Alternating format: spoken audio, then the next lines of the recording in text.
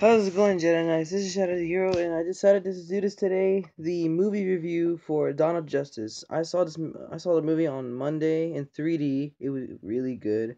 I saw it with my bro. He's right there watching TV in the living room. So yeah, and so I figured, ugh. I mean, I was gonna go with a couple of friends, and I was planning to make this movie review, but since our play date went, we couldn't go because, well, my friend got really sick, so we had to get a rain check. So I hope you feel better, Jonathan. So yeah, and yeah, uh, I decided to do the movie review, but not the spoiler review. So yeah, it was really good though. The movie was amazing. I mean, I don't really care if it had that many Rotten Tomatoes though, because it was awesome. I mean, Wonder Woman was very badass in the movie. Even Batman and Superman. Well, Superman was okay. I mean, I loved the guy since I was a child, though.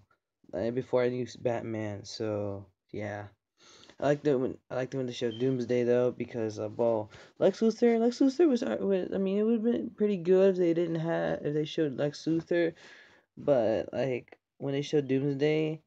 I got super excited though, but a lot of people are saying that they should have done this without Doomsday, and then my friend, I asked him that why can Lex Luthor create a kryptonite suit like he does in the game Injustice Gods Among Us?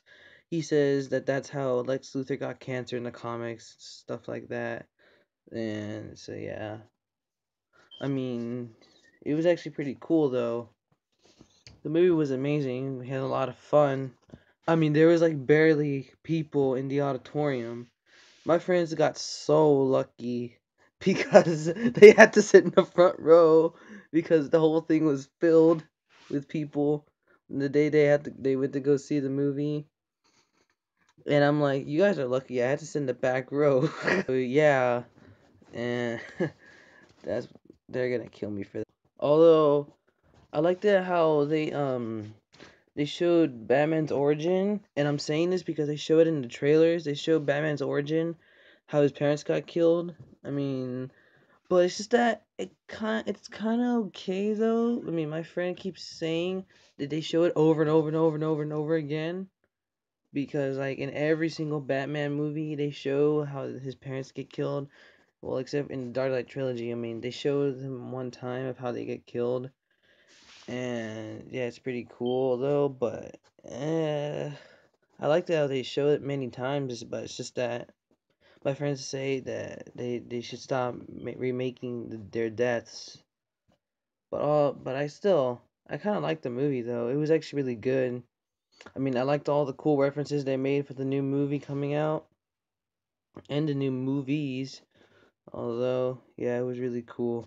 Although the movie was very fun. I mean, I got super excited. I mean, if y'all would go back to my list of videos and watch me and my brother getting ready to go see the movie, I made a second part for that, and I accidentally canceled the upload, and because I deleted the video, and then I realized that I needed the video to keep the recorded video in my files in order for it to fully upload. So I was like, it's so stupid. Although it was a really good movie. I loved it. I recommend y'all could watch it. I mean, there's so much drama in the movie. I don't think there's a lot of drama, but it's I mean, they show cool action scenes. Although my favorite part was like when they show the Batmobile. I mean, everyone loves the Batmobile. The bat signal, the bat signal. It was actually really cool. But I don't see why didn't. Well, I know they didn't show Gordon in the movie, but sorry guys. But yeah, I'm gonna make a spoiler review soon. I think either next week because I thought I could make a surprise for you guys.